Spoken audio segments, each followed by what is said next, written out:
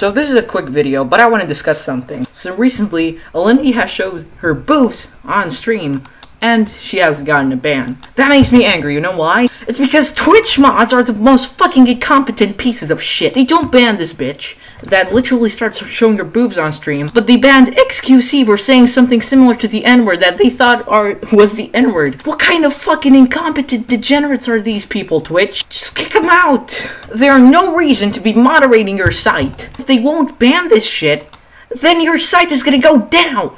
More of this shit will keep appearing, and the Twitch mods are just gonna overlook it. But if you say something close to the N-word, relatively even close, you're gonna get banned because these idiots think it's the N-word, but she literally got naked on stream.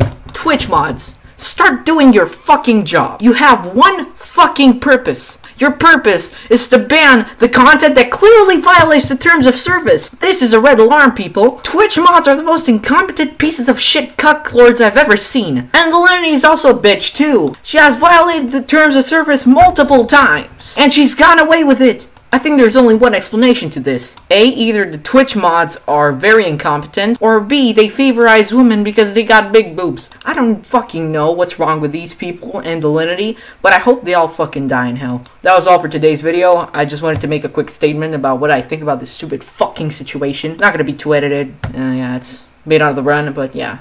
See you guys next time.